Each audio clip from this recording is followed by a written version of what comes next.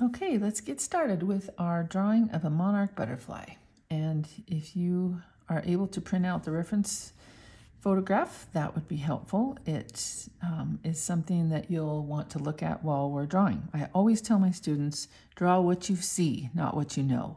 And the cool thing we're going to be studying about this butterfly is symmetry, which means the right side looks like the left side.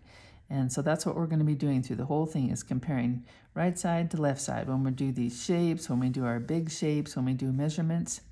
So all you're going to need is a piece of paper, a ruler if you would like to have exact measurements, or you can just wing it if you're that kind of artist. We love those too. And a pencil. And we're going to start out with a line, a straight line that's about 4 inches across. So I'm going to go ahead and draw my line in, and I'm going to draw pretty light because I'm going to erase these lines ultimately. And I want you to put a little mark at the 2 inch. So you're going to draw a line that's 4 inches long and put a little mark at the 2 inch. And then from that 2 inch, we're going to go straight down, and we're going to make a straight line down 3 inches from that line. Okay, and then we're going to do the same thing on each end here. 3-inch line straight down. And one way to check if you were doing a straight line, sometimes if you have it, you can put it right along the top edge of your paper, or you can just make sure that you have your line, the top of your ruler right along here. My ruler does not start at 0, but I'm going to do generally close to a 3-inch line. And the same on this side. And if you want, you can, again, make sure your ruler is lined up with the top there. That gives you a fairly square end here. And we're going to go down 3 inches on this side. Okay, and then we'll connect these at the bottom. And one way to check if you've done a perfect square is to measure from corner to corner. And those numbers should be the same from this corner and diagonally this way. So that tells me whether I am square or not, and it looks like I am. Okay, a couple more measurements. If you are measuring, again, if you want to just wing it, you're welcome to do that. I'm going to go 1/2 inch in from this line on the bottom, 1/2 inch in on this line on the bottom. And the reason I'm doing this is to help you with your symmetry, okay? And then on our middle line, we're going to go a little over 1 inch down. Just go like a couple marks past 1 inch. Make a little mark there. That's the top of his head. Okay, and then from our center line, we're going to go out just a little bit past 1/2. If you know how to do measurements and you can go to 5/8, that's what you're going to do. Otherwise, find your 1/2 inch mark and go a little bit past it on both sides. And those are all marks that we're going to need. Now, let's make a straight line from the top corner to our first little mark there, and that's going to give us the general angle of our wings. Top corner down to our first little hash mark here. And that's going to tell us the angle of our wings. All right. So on your hash mark that you made here, that's going to be the head, basically. So we can make a little oval here for the head. And I know that I want it to end up, about 3/8 of an inch or a little bit up from the bottom. It doesn't have to be an exact number here. Okay, and then we're going to go in here and make kind of a long diamond shape on both sides. Long diamond. Okay, and then it will just go all the way down to our mark here, and that is the body.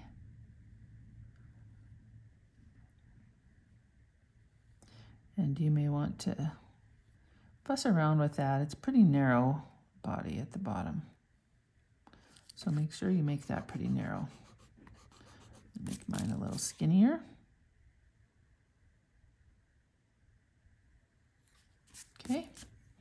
So that tells me that's the body of my butterfly. Now I can go back in here and a little ways below the head. So this actually kind of curves underneath his head there. I'm not going to start right at his head, but a little further down. And I'm going to go from what would be, I guess, the shoulder of a butterfly, if they have those. And I'm going to go up in a curved, soft curved line to the top corner. Soft curve from here up to that top right-hand corner. Okay, now here's where we start with our symmetry. We want to do the same thing on the other side. So I'm constantly looking back and forth from left to right. I'm going to go up, soft curve to the corner. And one way you can tell if you've done the same is look at this shape in here. Does this shape match this shape? That will help you with your symmetry. Okay? All right, so now just about where the corners on your long diamond are, that's where his wings are going to come out to this line. So they curve just a little bit at the bottom and then out to this line. All right, do one on that side and then we're going to match symmetry, the same thing on the other side. And it's kind of crazy how hard it is to get things to look the same from one side to the next. It's kind of like our hand has two different countries. On the right side, if you're right-handed, everything feels really comfortable. When you go this way, it kind of feels like you're drawing with somebody else's hand. Okay, now let's do the bottom part, and this basically comes out, let's drop down. If we're going to measure from here to the bottom, we're going to go about halfway. So halfway between where it gets wider on his body and the bottom, pick a spot there. And that's where we're going to choose for our bottom wings to come out of. Two little marks here. Okay, and they are going to come down to the little mark we made at the bottom here.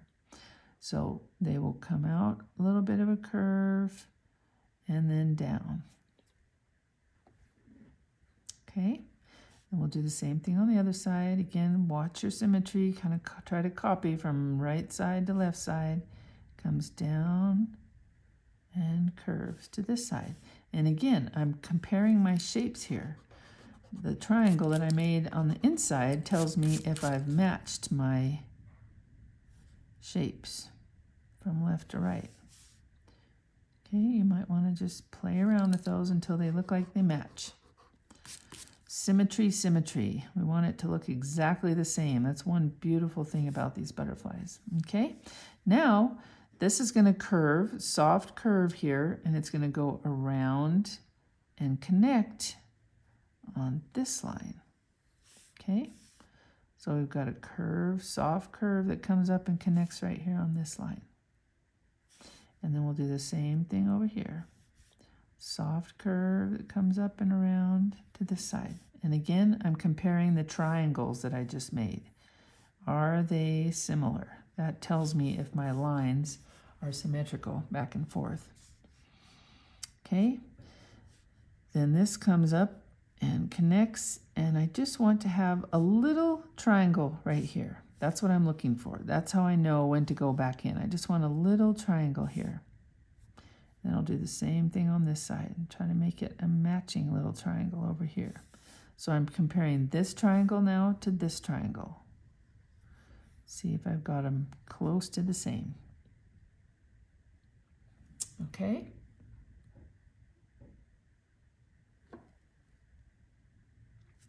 So we've got the basic outlines. Now at the top here, we're going to go just a little bit outside of the box, then come back down in to this line and a little bit of a long S-curve, okay? So I came up to the top, a little bit of a curve outside of the box, then back in and around to my first line. And that finishes out that wing. Then I'll do the same thing on the other side. I go outside of the curve a little bit, come back in a long S-curve. And again, I'm comparing both sides to make sure that I've got pretty close to the same from left to right.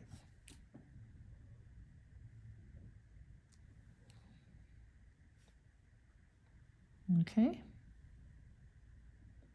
So we have the basic outline now of our monarch butterfly. So now you can go in and erase the lines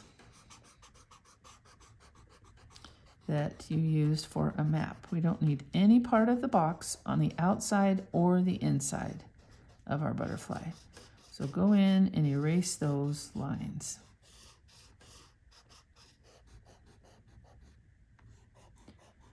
And you may have an eraser on your pencil, or you might have another gum eraser that you want to use. We just want to get rid of all the lines, because that was really just our map to tell us where to put things correctly. Now, it would be good for you to practice this without the boxes by just looking at the butterfly and comparing, which is something that I encourage my art students to do all the time. Draw what you see, not what you know. You could probably draw a butterfly without all these lines and it would look just fine, but this helps you practice symmetry. So everything looks exactly the same from left side to right side. And that's what we're learning about today, is how to make things symmetrical. Not many things in nature are, but a butterfly's wings usually are best drawn fairly symmetrical. There's the odd difference from one side to the other, and you would notice that if you looked really closely at this butterfly. It actually has one wing that's a little bit bigger than the other one. This one is a little bit different shape than this one if you were just to get to measuring. But now we're going to go in and we are going to draw all the patterns on the wings. So let's look at what we're drawing here. We're going to start with this shape on each wing. And so it goes about halfway from here to here. If I were to measure this in half, you can see that's about how long it is. And you can decide the width, but it's going to go up. It's got a little bit of a long diamond shape, and it's about halfway. So if I were to measure from here to here, I would say this is about halfway. So that tells me I'm going to start here, and I'm going to go up to that line, make a little bit of a point, pointed end, and then come back down, and it's going to get narrower at the bottom. Okay, so I'm starting right here at the body. I'm following alongside the wing. I go up to my little halfway point, kind of tuck it in, make it like a little bit of a rounded point end, and then I come back to the body and get narrower at the bottom. Okay, now the trick is to do it the same on the other side. So I'm just going to draw a visual line across here to tell me this is about where it stops on this side. And this time I'm going to start at the point and come back down, follow the top of the wing, bring it right in like the other one. Then I'm going to do the same thing, a little bit of a pointed end there. Then I'm going to come back, narrow. So I'm looking to see if this one looks similar to this one. Always be comparing them back and forth. Okay? Now, from here, I'm going to go, as if I were drawing a line out from the top of this, I'm going to do one line, two lines, three lines, and one more at the bottom, 4 lines. Okay, now I didn't do mine even. What I'm looking for is that I want these to be pretty even between them. So I draw one down here, one up here, and then I want to divide that pretty evenly. So the space 1, 2, 3 is pretty even. Okay, so we started at the top here. We drew one line out here. We did another one along the bottom, up off of the bottom of the wing, and then 2 in the middle that kind of evenly spaced it. Then once you've drawn those, I want you to kind of make little pointed ends on them. I'll drop that down a little bit. Pointed end. Oh, actually they're kind of soft points, let's call them that. Okay. And they just kind of follow the contour of the wing down as to where they go out. So soft point, soft point. Okay, and then I'm going to come back in and draw a line along the bottom. So this is a wide line here. This is a wide line here that separates between them. Okay, now we're going to do the same thing on the other side. So we went out from the top, matched that line there. We went one out from the bottom, and it was a little higher up off the wing. And then separate that into 3 equal parts. Okay? And then once you've done that, you'll bring a line down that kind of borders the first one.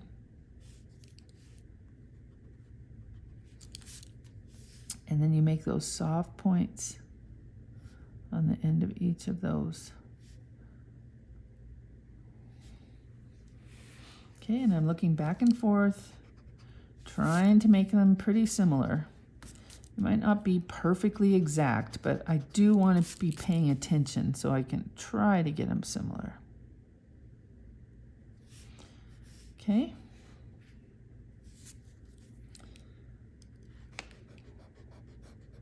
How are we doing? All right, now let's do the bottom one. So this bottom one, there's a little bit of a triangle on each side here. So let's go ahead and draw that in. Just a little bit of a triangle where the black is. Okay. Now, right out of the middle of this, I'm going to make a shape that also goes about halfway from here to here. So if I measure that, I'm going to put a little dot here, halfway from here to here, put a little dot there. That tells me where I want this to end. All right, so I'm going to start here, and I'm going to go up on this side and then down to the point. Do the same on the other side. Up on this side and down to the point. Made my point a little far out.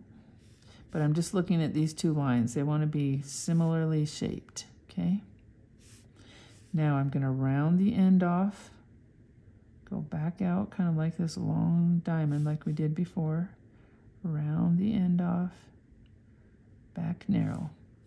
So these 2 shapes should look the same. They almost look like the bottom of a bowling pin, kind of. Okay, so I'm comparing back and forth. Do these look similar? All right.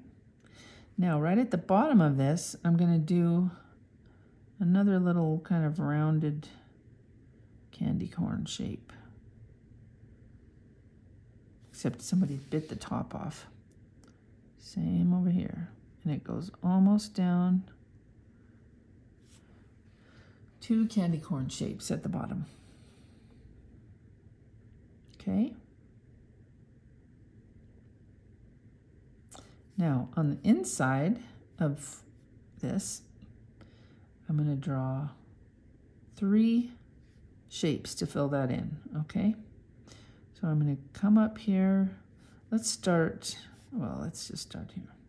So I'm going to go down right beside it, come over kind of a rounded bottom, and then go up almost to the first shape, and then enclose that in. Okay, do that on both sides. Come down beside it, rounded bottom, and then up and close. And those 2 shapes should look similar. Okay, now I'm going to do it again, and this time it's going to go all the way to the top. So it starts down here, comes right alongside it, rounded bottom, and this time it goes all the way up and then closes. Okay, same thing on this side. I'm going to start right beside this, come down, around, go all the way to the top. Whoops, I kind of went crooked on that one. Go all the way to the top, and then close that one. Okay, and then there's just one skinny one left back here. Just fill the rest of your wing on both sides. Fill it up, and hopefully those are similar sizes from left to right. Kind of look back and forth between them. See if they're close to being symmetrical. That's what we're looking for. Okay. Now we're going to do the same thing on this other side. And you're going to fit almost 4 in. So we're going to come down, up, and these are a little shorter, down, leave more room near the edge here.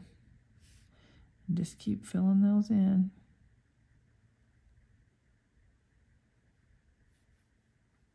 And one last one at the top here. Okay, so we'll do the same thing on both sides. And they should be fairly symmetrical to the other side.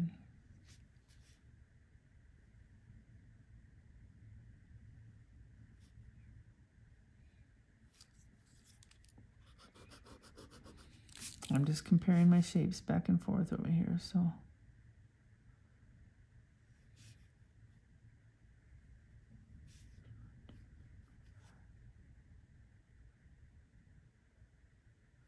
Oops, I missed one. I put 4 on the other side, so make sure you do the same number. 1, 2, 3, 4, 5, 6, 7, 8. 1, 2, 3, 4, 5.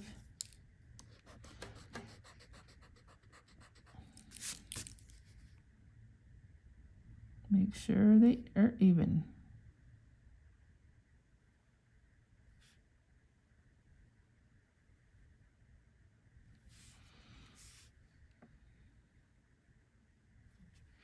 Okay, both sides.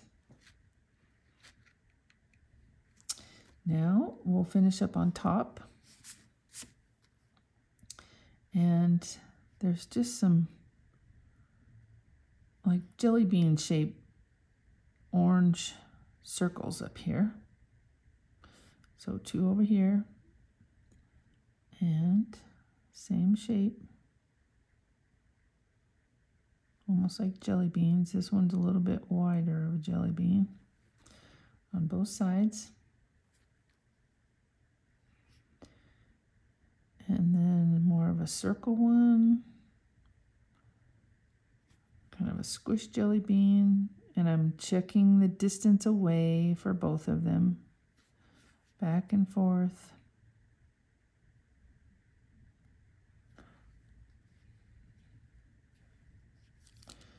The circle is actually in, and the squished one is a little further out. So check that. Okay. And then there's this little tiny dots, and they're not all the same. So make them some bigger, some smaller, closer, but they kind of go around the base of the hole. And they get maybe a little elongated as they come up to the top here. So same thing around the bottom.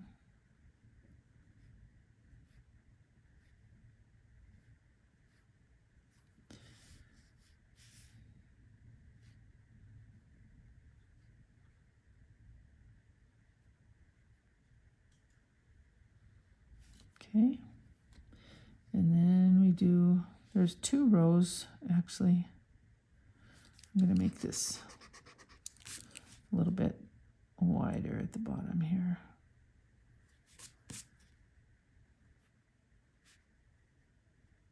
Because there's 2 rows of white here at the bottom for just a short ways. So I'm going to make mine a little bit longer down here. kind of wavy along the edge. And I'll go back in with my dots. Try to fit 2 rows with just about 3 or 4 along the base there. Okay. And then we'll do the same thing on the top wings. And again, right along the edge, tiny, skinny little dots, and they're very close to the edge. Little teeny tiny dots. Okay, and then a row of bigger dots kind of come around and follow those down and fill up the space. So we'll do the same thing over here. Little tiny dots just along the edge.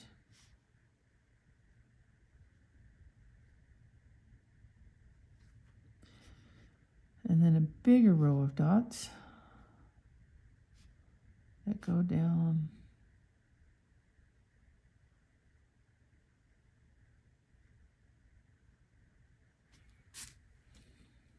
Okay.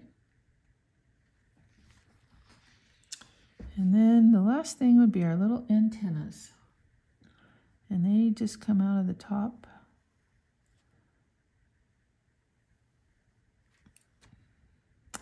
Kind of like a curved V. They would have little teeny tiny tips on the antenna.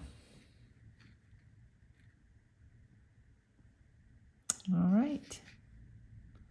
So we have finished your drawing of a monarch butterfly. So you have lots of options now. You can just leave it like this and go back over it with pen and ink if you want. Or you can color it in with colored pencil, or you could transfer this onto a canvas and you could paint it. Either way, we love to see what you create with your own drawings. And you can follow along with the reference color on this butterfly and color it just like the one in the picture, or you can make it your own. So be sure and check out our other classes at artwithlisa.com. You are welcome to upload your photo in the comments section here, and we're glad that you joined us here for this class of drawing a monarch butterfly with Art with Lisa. Have a great day and keep creating.